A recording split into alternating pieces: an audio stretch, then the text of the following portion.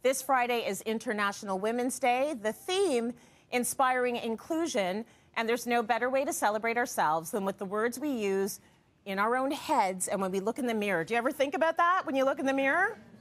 Be kind to yourself. And there's no better person to talk about this than breakfast television host and inclusivity advocate, Meredith Shaw. Oh my gosh, Tracy. So good to have you. Thank you.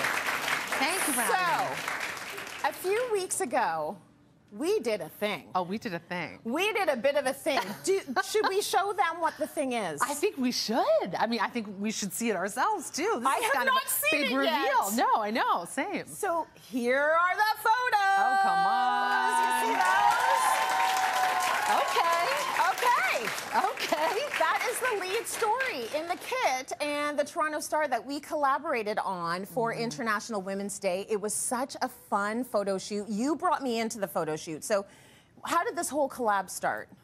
Well, it really started because they were interested in having me do an op-ed piece, the Kit and the Star, about how I talk about my body, because that was something that was sort of conversation when I began my role on breakfast television.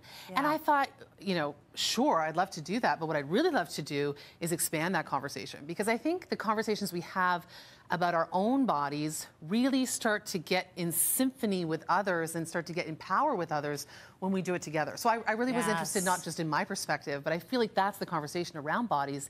It's including everyone's perspective. And so I knew I wanted you involved in this, and luckily, after that text message, you said absolutely. So yes, oh my gosh, for sure. Tracy Moore and Ann Purnell and Lauren Chan, and the four of us got together and did our thing that hopefully inspires others to feel seen and feel ready to do theirs. Talk about good energy in that room. And I'll tell you this, I'm happy you made it a whole bunch of different voices, because have you ever been in a situation when you're hanging out with a bunch of women and they start dissing themselves? It sucks the air out of the room, because it makes you start thinking about yourself. It's like, oh, am I supposed to be unhappy with who I am? Like, it's nice if we can actually start being kind to ourselves, even around groups of other women, instead of making it a sport to tear ourselves down. Oh, absolutely. You know what I mean? Yes. I mean, we start to get into, that's a clap. Yeah. It's almost a habit. It's a habit. You know, it's almost something we fall into because it's comfortable. And the uncomfortable sometimes is to be on your own team. That's and right. I think the more we start to lean into that, just like anything, we practice it. The more we start to practice that, the easier it becomes to fall into that groove. And then that groove becomes the conversation as opposed to the other. Totally. Like, you look good today, Meredith. You look amazing today, Tracy. Thank you. Just sit in the compliment. Just sit in the compliment. Just sit in it. You know what? Don't say, oh, this dress has pockets. Oh, but you know, it's really cheap. Oh, it's on sale. I got it on sale. I do it too. I do it too, but less than I used to, for sure, because I'm working on it. So we did a segment last month that really resonated with women all over the world. I've done a lot on this show. I've taken off my makeup, the eyelashes, the whole nine on air. I've taken off all of my clothes to show my shapewear underneath my dress. And then a few weeks ago, we had 4 other women join me in studio to reveal our weight. Take a listen. The thing we all have in common is we are all the same weight. 185 pounds right across the board. Give it up for everyone for showing it all on national TV. Hard. That was hard for me. That was powerful to see. I had to actually ask myself, why is that so hard, Tracy? Like, why is that such a big deal? You're pretty comfortable with who you are. What's the big deal about throwing out the number? But it just shows you how deep-seated all these issues are that we have. And the whole point of the segment was to shift the focus from the numbers on the scale to who we are as people. It's not that important, whatever number comes up. Does it change what I have brought to the show? Does it change how I operate as a mom? Does it change who I am as a daughter? Does it change who I am as a wife? No. It's just not a measure. We've been taught to think that it is. And I think what's so beautiful about that is even people that, you know, you might look to think, okay, they're confident with this. It's kind of great to know, like, that was a bit hard, because that's also normal. You're not going to just sail off into this land of positivity and okayness with yourself. You're going to come up to those bumps in the road. The biggest thing for me is that the bounce back is quicker. So I can have the thought, like, ooh, this is hard, but I do it anyway.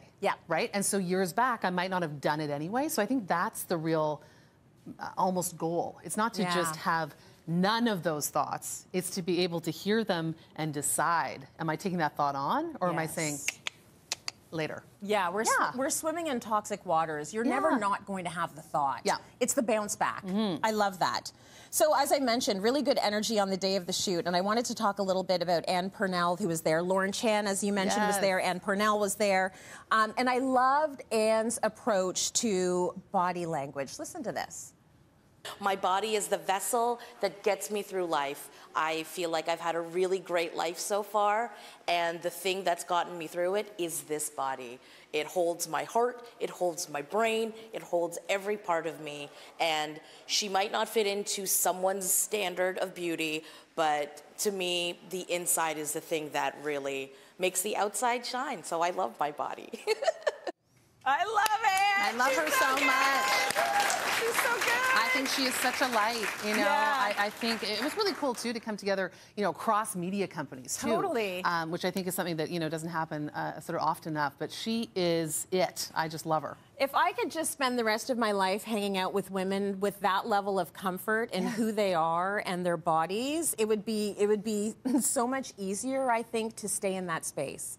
Yeah, because there was so a comfort. joyful. There was a comfort there. Yes. No one was sort of fussy or like, oh, I don't know about this. I didn't suck in. I'm always sucking in. You know, the older I get, the more little hang out, and I'm kind of happy about that. And the inner monologue was very positive for that whole shoot. How did you feel at that shoot? I just so excited about what's to come, truly, because I think the team at the Kit and the Star, they assembled such an incredible group of women behind the scenes, and you know, Aaron Layden, the photographer, and the incredible stylist. And when you put that kind of collective together, you move the needle. You change what's going on, and not only change outwardly for people watching, but us too on that set. I was changed that day. I was reinforced. There was more proof that this is true, and we can exist in different bodies and shine. And I think those types of reinforcements for both the people in it and watching it, it's so important, and it's magic. It is magic. Yeah. Well, I'll tell you, looking at you during that shoot, I was like, oh yeah, she's a model. The way you move your body, I was like, she's a model. So I know you as a TV host and a radio host, but the way you were like, well, she's a little out of practice, but you know, it was we like don't forget. The right? eyes, it was giving. It was so beautiful to watch. Excuse me, I was watching you too, girl. I was seeing you get down in that cat suit. I was like, oh, we're not that uncomfortable. I wanted to walk home with that, but I know the Uber driver would have looked at me kind of funny.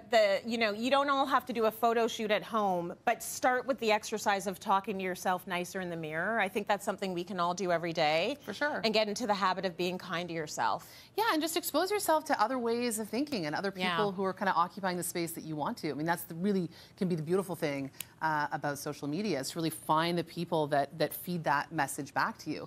I'm just so excited for this magic to come out with all four of us together. And so much more magic to come. Yes, Meredith Shaw, everyone.